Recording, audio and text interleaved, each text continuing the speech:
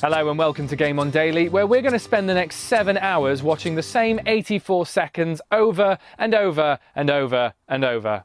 That magic. You see it in the movies. The first trailer for Grand Theft Auto 5 has been revealed by Rockstar, and this is what it shows us. Be a good guy for once.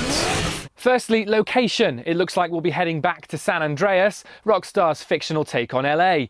Not only do we get a good long look at the Vinewood sign, but the car license plates say San Andreas, there's a GTA equivalent of Muscle Beach, and a couple of road signs all pointing out that we'll be returning to the location of the PS2 game.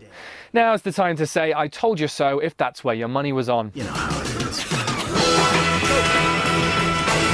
Secondly, the hints of the game preying on the world's current economic climate from the original image seem to be confirmed.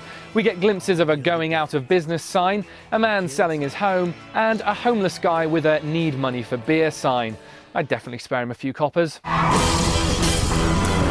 There are little things dotted around the trailer that hint to what we can see running and travelling around San Andreas, including a dog, a mountain range and a good few aeroplanes. So maybe you'll be able to fly up a mile above sea level and play fetch with man's best friend. Perhaps the most exciting thing about this trailer is the voiceover and the fleeting glimpses of a shady character who could be the protagonist.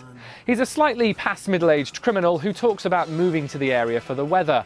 What's a bit less obvious is who he is. The internet is already ablaze with rumour that it's Tommy Vercetti, the main character from GTA Vice City. And if you listen hard enough to that voice, the more it starts to sound like Ray Liotta. I wanted to retire from what I was doing, you know? From that line of work.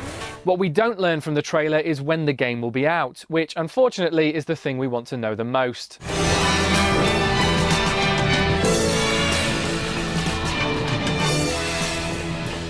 That's all for today. More gaming GTA guesses tomorrow.